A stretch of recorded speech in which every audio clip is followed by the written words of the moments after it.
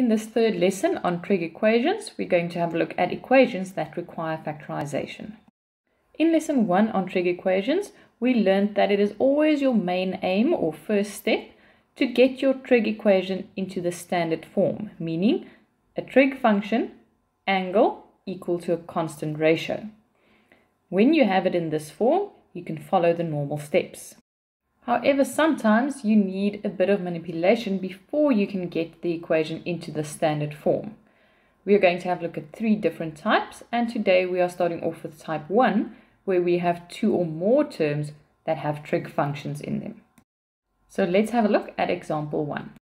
Determine the general solution, and here, as I mentioned, you need to realize that we now have 2 terms and both of them have trig functions in them, and therefore we can't start off immediately with our trig function angle equal to a constant ratio. In this case, we are going to have to factorize.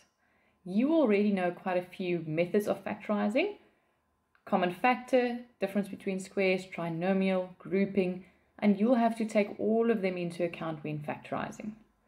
In this case, we have 2 terms, but to factorize, we need to start off getting everything to one side equal to 0. In my 2 terms on my left, I now have sin theta in both of them, and that is then my common factor that I will take out.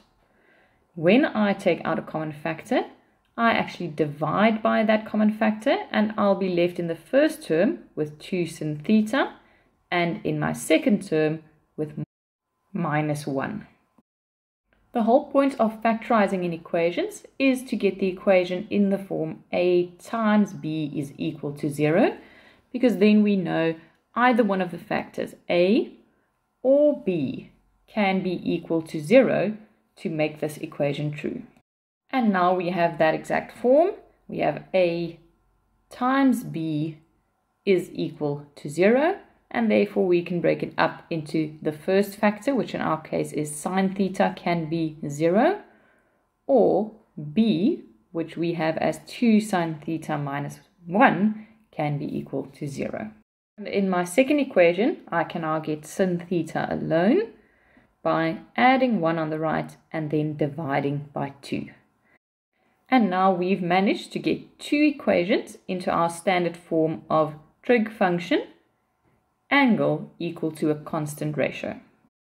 And now for both of these equations, we can follow the normal steps. So our next step is to calculate the reference angle. And now we can continue to determining the quadrants. So for the first equation, we're going to work where sin is equal to 0. So we'll work in the positive quadrants for sin, which is our first and our second quadrant. For the second equation, we'll work where sin is equal to a half, and that's again our positive quadrants. Our next step is to add our reduction formulas. Our first quadrant does not need a reduction formula, and then for our second quadrant, the reduction formula is 180 degrees minus our reference angle. And our last step is to simplify, and we only have 1 equation to simplify here, and that means in the end we have 4 different general solutions. Example 2. Determine the general solution, and here once again we have more than 2 terms and 2 of them have a trig function, so we would want to factorize. But to do that, we first need to get all the terms on one side, so we need to move that 1 to the left hand side. Here we now have a trinomial that we need to factorize. When factorizing trinomials, it helps if you rewrite it in rough work in terms of normal algebra. So I'm going to change the cos thetas into x, and that means we'll have 3x squared plus 2x minus 1, which is now a trinomial I can factorize.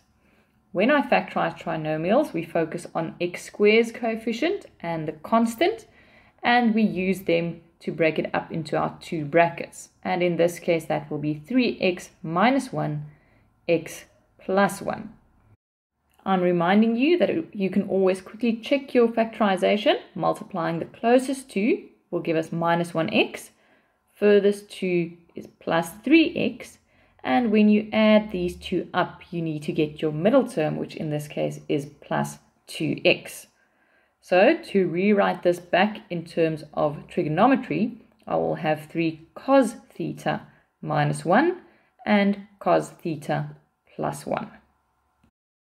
And now once again we have our form a times b equals to 0.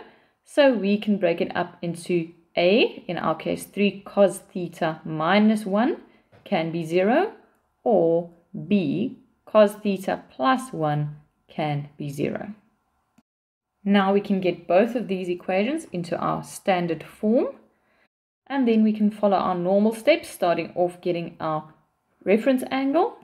And here I'm reminding you that you ignore the sign of the constant ratio when you calculate the reference angle. And next up we determine our quadrants. So for cos theta equal to a third, we work in the first and the fourth quadrants where cos is positive, and for cos theta equal to minus 1, the second and third quadrant where cos is negative. And then one by one we go and add our reduction formulas and then simplify. And here we then have 3 general solutions. Example 3. Determine the general solution, and here once again we have a trinomial.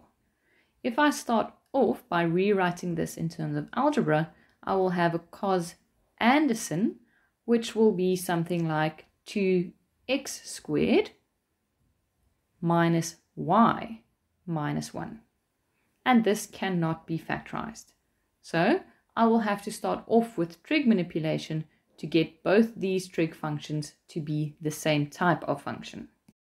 In grade 10, you learned the identity cos squared theta plus sin squared theta as 1, and we're going to use it to change the cos squared into 1 minus sin squared theta. So my first step will be to substitute the cos squared theta with 1 minus sin squared theta. And once you've then simplified, you will see that we do now have a trinomial that can be factorized. The trinomial can be factorized into 2x minus 1 times x plus 1. And when I now rewrite this back in terms of trig, I will have 2 sin theta minus 1 times sin theta plus 1. And once again, we have the form a times b is equal to 0. So I can break it up into my 2 equations.